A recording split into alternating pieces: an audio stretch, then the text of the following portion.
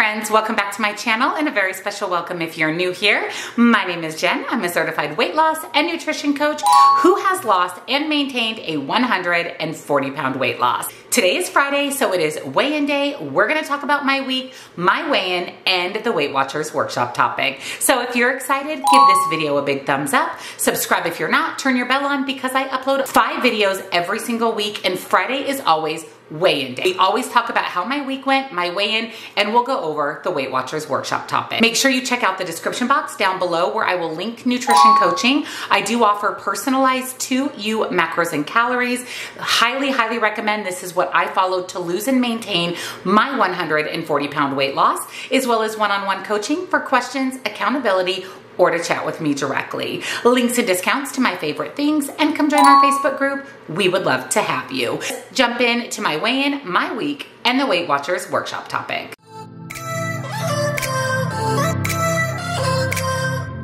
Before we jump into my week, I wanted to give you guys an update on the Carmen's Medicinal CBD gummies. I have had a lot of you reach out and ask if Troy and I are still taking these and what are our thoughts on these. So I wanted to give you a little bit of an update. And if you missed my video where I shared Carmen's Medicinals, definitely check it out. I actually have already finished the Focus Gummy. And yes, we still take the CBD gummies daily. Troy swears by these. You guys know he has a lot of health issues with his legs and circulation, and his legs feel really heavy. He's in pain daily. These CBD gummies have helped him out greatly. What I love about Carmen's Medicinals is they are top-notch quality. All the ingredients are the best of the best. There's no fillers, and the gummies are enriched with turmeric and ginger, which helps with inflammation. That is one of the main reasons Troy and I take these. I suffer from inflammation. He definitely suffers from inflammation, and I really appreciate the addition of the turmeric and the ginger. These are 25 milligram broad spectrum CBD gummies infused again with turmeric and ginger. Each gummy is carefully crafted to deliver a potent dose of CBD,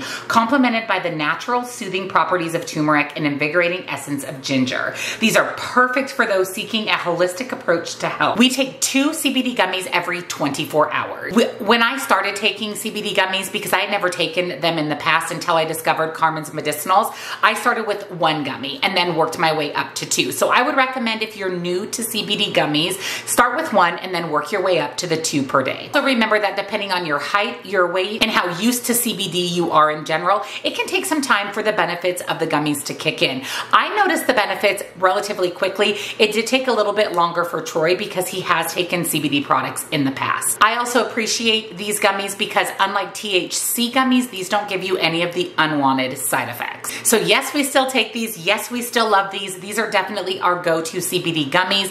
They're much more affordable than other gummies out there and much higher quality ingredients. So I will link them down below with a discount. Definitely recommend if you're looking for a good CBD gummy and that has the benefits of the turmeric and ginger for inflammation. So now let's jump into a little bit about my week. So last week's weigh-in, I gained 1 pound on the scale. I wasn't concerned about it because I was about to start my cycle. Well, I started my cycle this week and it was an interesting first few days. I definitely didn't feel the best. I was very fatigued and very tired. I did end up getting in all of my workouts this week despite being on my cycle, but I definitely didn't feel my best this week. I had, like I said, a lot of moments of fatigue and tiredness, which is common for me when I'm on my monthly cycle. And again, my weight fluctuates pretty regularly, but even more on my cycle. I did see my weight kind of drop back down right before I started my cycle, and then during my cycle it does a lot of this, and then after my cycle finishes, within a few days again it kind of trends downward.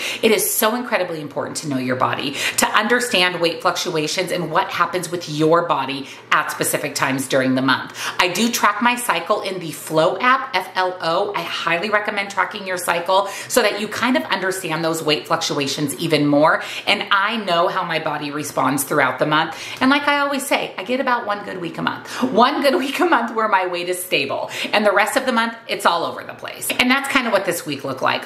All over the place. It was definitely up and down on the scale. I was a little bit sore the first part of the week. Julia at boot camp, our boot camp coach, has really been pushing us, and I've been feeling a lot more sore and My muscles have been a little bit more fatigued from boot camp, which is not a bad thing. I'm not mad about it. That means I'm breaking them down and they will rebuild and grow. But I did notice a little extra soreness this week, so I really relied on my creatine and my BCAAs from 1UP to just combat that a little bit.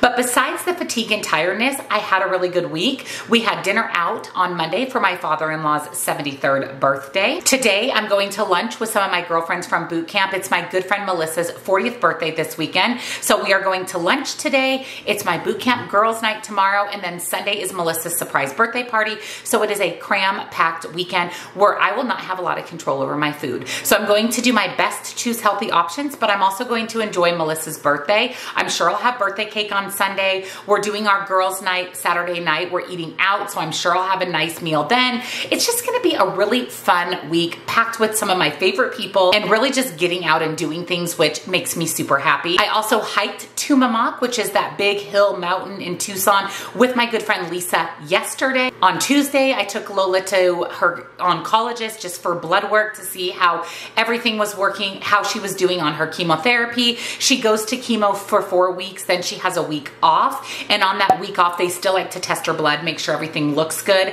And she is taking a medication that can lower her blood pressure. So they also check her blood pressure. So it was a very busy week. It was a very, very busy week, but overall, it was a good week. But before I share how my actual weigh-in went this morning, let's talk about this week's Weight Watchers workshop topic. That is how to make grocery shopping easier. This is something I get asked a lot. How do I navigate grocery shopping? How do I build a list, plan my meals, make it through the grocery store without unwanted things entering my cart? So I was excited to see this topic this week. Stocking up your kitchen with healthy options doesn't have to be so time-consuming and overwhelming. Here's a game plan for navigating the grocery store. The store itself, choose a go-to spot. It should check off most of the important boxes for you. Close to home, work, online ordering, in your budget, the right size, and stocks your favorite items. Then pay attention to the layout. Learn where your staples live. It may take a few trips or online orders, but you'll save search time in the long run. Then, of course, we want to formulate our list. Organize it by department.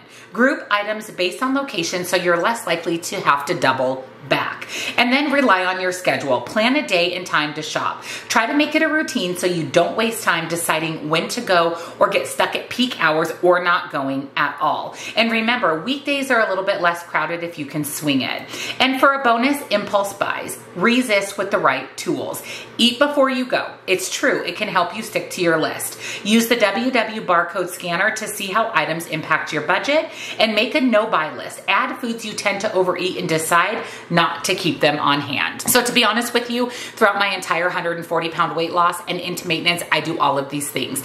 I make a meal plan every month. I actually sell my meal plan in my Facebook group. If you're interested, it's only $25 a month for 20 dinners, 4 breakfasts, 4 lunch, 4 snacks. I will put my Facebook group down below if you're interested in picking up the meal plan. Once I've established my meal plan, I plan out my menu each week. I take the items from the recipes, put them on my grocery list, and I personally grocery shop Wednesday mornings around 7 a.m. after boot camp. I find that it is quiet in store. It's mainly older people and myself, and I'm able to pick up some really good meat deals typically in the early mornings at both Sprouts, Walmart, and my local Kroger store, and I'm in and out by 8 a.m. It's just what works for me. I'm consistent with it. I do it every single week, and I also really focus on the perimeter of my grocery store and just navigating into the inner aisles for a few things. I really try to stick with the whole real food, which is typically located on the perimeter of your grocery store. When our life gets hectic, grocery shopping can fall to the bottom of our list. Plus, there's a lot of people out there who hate to grocery shop. I love to grocery shop, really, really love to grocery shop, but if you hate it, use online pickup or delivery.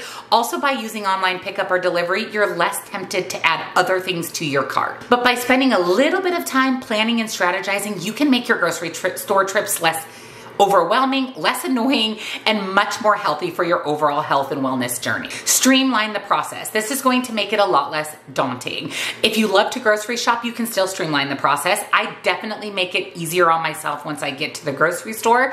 And again, utilizing things like grocery pickup and delivery is going to prevent you from putting extra things in your shopping cart. And never go to the grocery store hungry. Never ever go to the grocery store hungry. I think these are some amazing tips from Weight Watchers that really help us navigate grocery shopping shopping to help our weight loss journey be a little bit more successful. Let me know down below, which of these tips do you do most often, and what can you actually work on to make grocery shopping a little easier and more successful for you? So now let's jump into my weigh-in. Like I said last week, I was actually up a pound on the scale. Wasn't concerned about it. Weight fluctuation is totally normal, and maintenance is a range, not a number. So I have about a 5 to 8 pound range that I like to stay in, preferably a 5 pound range, but I'm okay in that 7, 8 pound range as well, because I know that weight fluctuation is very common. I also am okay with weight fluctuations. I know that there's a lot of factors that play into that: working out, the foods that I'm eating, hormones, monthly cycles for us women. There's a lot of different factors that play into our weight. And when I stepped on the scale today, kind of tailing towards the end of my cycle, I was actually up 0.4 pounds on the scale.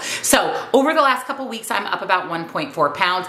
Again, I'm not concerned about it. 0.4 to me is nothing. Even that pound gain could be a multitude of things. It could be a true weight gain. It could actually be that I took a pound of fat and replaced it with a pound of muscle, so the scale doesn't change, but my body changes. And in fact, a few of you have reached out to me over the last few weeks and asked if I've lost more weight because you think I look smaller and leaner in my videos. I actually haven't. If anything, I'm up in weight a little bit, but down in inches. Up in weight, down in inches. That is fat loss. Pound of fat replaced with a pound of muscle. Scale doesn't move, but the body changes. So it could be a multitude of things why my weight is up, but I'm completely okay with it. I'm well within my range. I'm happy with how my body looks. I'm happy with my physical capabilities. All those NSVs, those are the things that matter way more to me. And to be honest with you, I'm not really interested in being in a big caloric deficit or having to restrict my food or my lifestyle to lose a few pounds. I'm happy where I am. And I'm just curious to see what my weight does next week. Once my cycle is over, will I still be up on the scale? Will it level out?